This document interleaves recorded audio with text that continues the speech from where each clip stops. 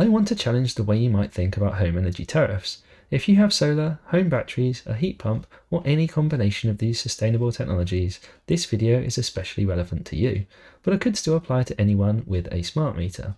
I want to introduce you to a fresh approach to picking a tariff which could save you hundreds. Stick with me for more details.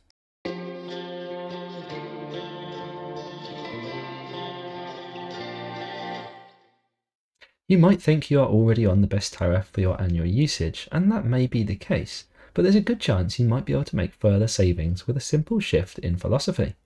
Rather than thinking about your usage patterns for the whole year, instead split it into two very distinct sections. Think of one as the warm, bright season, and the other being the darker, colder season, not necessarily equal in length. I'm not talking about many tariff changes throughout the year, I'm just talking about splitting them into those two distinct sections in order to optimize your tariff to your usage.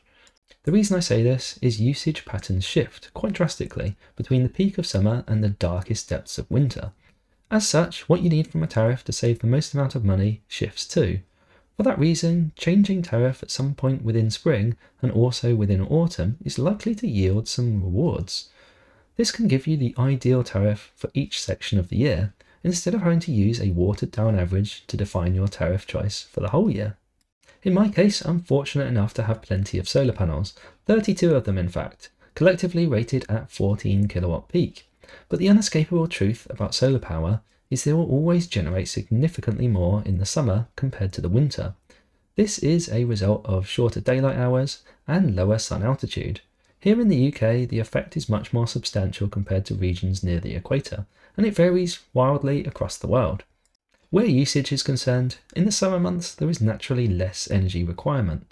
Lighting and heating demands, for example, are drastically reduced. Conversely, in the winter months, especially those relying on electricity for heating, such as heat pumps or electric radiators, there is always going to be significantly more demand. And if you drive an electric vehicle, your efficiency is likely to be reduced in colder weather too, so it's also worth taking that into account, especially if it makes up a large proportion of your usage. The philosophy I speak of is all about tailoring your tariff to those unique needs at different times of the year. For example, in the winter, my priorities become getting the cheapest off-peak rate going, because I know I'm going to be importing a lot in those winter months. Also, increasing the number of off-peak hours is worthwhile too, because that improves my chances of self-sufficiency via the battery, avoiding the need to import at peak rate timeframes. For the summer months, my export massively outweighs the usage. Therefore, those priorities simply aren't that important. Instead, what becomes important to me more than anything else in the summer months is maximising the export rate from unused solar. The import price becomes largely irrelevant in my case, as the solar power comfortably covers all my usage, and then some. For others with low usage, a lower daily standing charge might also be a priority. My own strategy for 2026 involves changing from my current tariff, Octopus Intelligent Go, with its 7 pence off-peak rate, to Octopus Intelligent Flux. It has a much higher off-peak import rate of 22.77 pence, but I'll just change my usage patterns to avoid importing altogether and focus on self-consumption. Unlike Intelligent Go's attached export plan known as Outgoing, which had a constant export rate of 15 pence per kilowatt hour, Intelligent Flux, if exported at the right time frame, can be as much as 30.36 pence, so just over double. My plan is to switch tariffs around the end of March and then again around the end of September. Why then? Because this is when generation exceeds usage, and then when usage begins to exceed generation once again. You might worry to make the most of this philosophy, this strategy involves regularly switching from one provider to another, but I believe Octopus Energy offer enough choice to competitively cater to almost all user cases. They have been my energy supplier for nearly 5 years, and I would highly recommend them. That's why I have a referral link for £50 bill credit if you decide to join Octopus yourself. There's a link in the description. Using this referral link helps support my small channel too, so if you do, a big thank you from myself.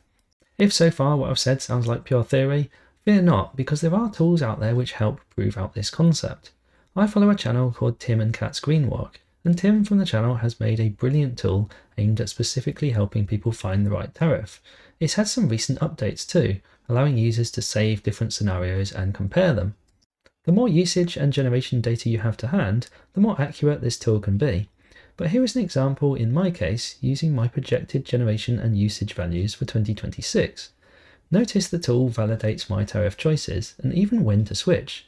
It shows a comparison to if I had used a single tariff across the whole year, as most people currently do. £185? That's a substantial difference, certainly enough to warrant giving this strategy a try. Be sure to remember, everyone's usage and generation, if they have solar, patterns are vastly different depending on your home setup and lifestyle factors. As such, it's always best to ask yourself on an individual basis, which tariffs work best for me? The optimum time to change can differ too. The dates which work for me might not work for you. And that's the beauty of Tim's tool. You can input your very own data and it will show what's best for your specific circumstances and roughly when to switch. So I hope that's given you something to think about, and it might even save you a good bit of cash over 2026 and beyond. Do you already have a strategy in mind? Is this something you have tried before? I'd love to hear your thoughts and experiences. If you have enjoyed this or found this helpful, please give me a like as it helps promote my video to others who might also enjoy it. That's all for today. Thank you very much for watching. Bye bye.